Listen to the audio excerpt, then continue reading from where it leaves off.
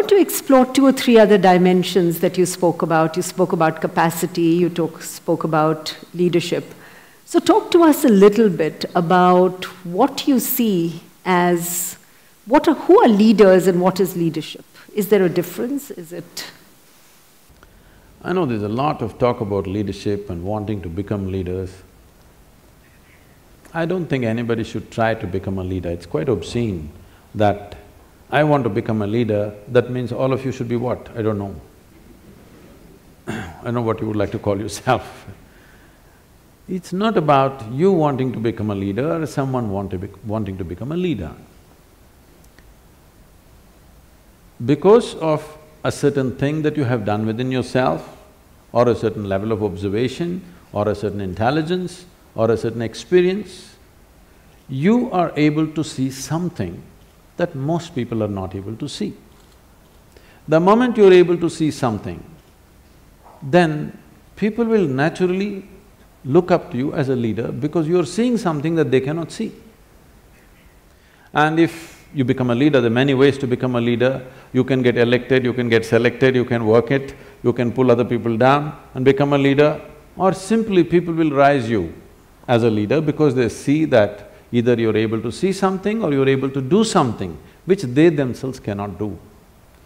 I feel this is the way leadership should happen, if you want to call it that someone is able to see something and do something that others cannot do, so everybody wishes he must take charge of the situation because naturally he will be able to do something that the others will not be able to do. So what is the quality of leadership? Leadership means once you sit on a perch, you better see clearer than others, otherwise you'll make a ridiculous fool of yourself. There's a whole, in the nation certain things have been happening. Right. Somebody sits on a perch and he doesn't see any better than you, he looks like a fool immediately. So, it is not about you wanting to sit on the perch, you wanting to see something must get you to the perch. Not because you want to be above everybody else, you get to the perch. So what is the quality of a leader? I don't think there's any particular quality. One thing is, a leader means his sense of life is beyond himself. It's not about… his sense of identity is beyond himself. Somebody becomes a leader because he is willing to think and feel and act for more people than himself. If you act for yourself, you're called self-centered. If you just act for the sake of 2 or 3 people you gather in the form of family, you are named as Dhritarashtra. There are modern names for that. If you identify yourself with the entire nation or the world, you'll be looked at in a different way. Essentially, your leadership will come from the right context depending upon what you're identified with. Because everybody needs an identity. What sort of identity have you taken will determine the context and the quality of your leadership. In that context, isn't leadership something that, each of us can individually manifest? If I were to describe one dimension of leadership as saying it is about taking ownership to create a better outcome. In that context, we can convert leadership from a noun to a verb. I don't know that much grammar, okay. But you can try.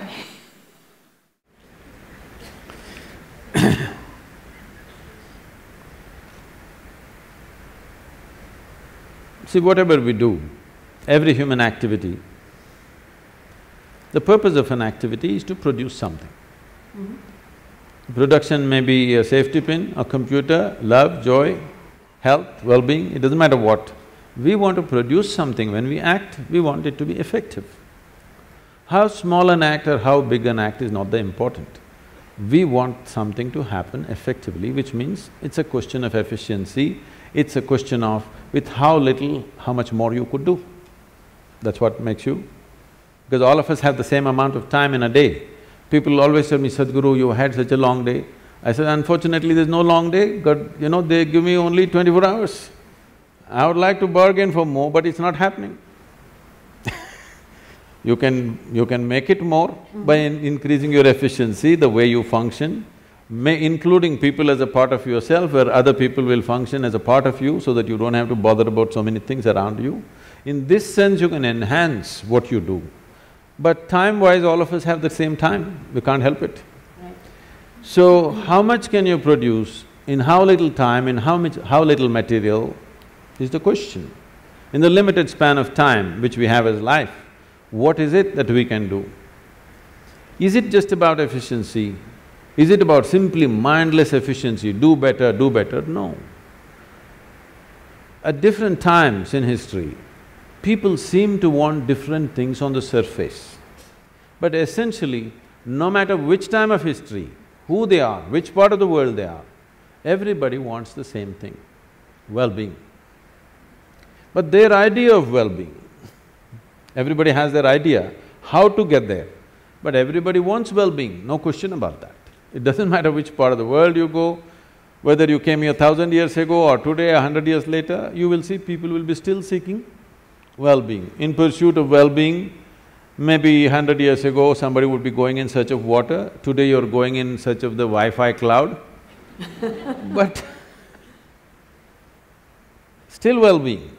People's idea of well-being, whatever that is, people are only well only when something beautiful happens within themselves. They think they're going to cause it to themselves by some means. But people have been happy before the Wi-Fi came, people have been happy before the automobile came, people have been happy before all the luxuries we are enjoying today appeared. So what I'm saying is, well-being, if you're in pursuit of well-being, essentially, it is about what happens within the human being. What happens within the human being, in the name of so many things, I don't want to name all the things, in the name of so many things, what we call as family, society, and another world which we call as corporate world all these things we created, these are all different names or different mechanisms that we believe will bring well-being to us. Somebody built a family, somebody built a corporation, both in pursuit of well-being, isn't it? I must tell you this. The first time I was at Davos many years ago, they were almost resentful. Why… what is a mystic doing in an economic summit? A particular CEO who was in charge of a top computer manufacturing company, 3 months later they got sold out to the Chinese. We can guess who they were. So he was very resentful. What are you doing here? Then I told him, see, what's your business? He said, I do computers. So see, whether you manufacture a computer or a safety pin or in between anything, fundamentally this is about human well-being. The basic business is human well-being. You may do it through your computer, somebody will produce safety pin, somebody will produce a cloth, somebody will produce something else. It doesn't matter what you're doing, the fundamental business is human well-being, and that's my business too. And that's why I'm here.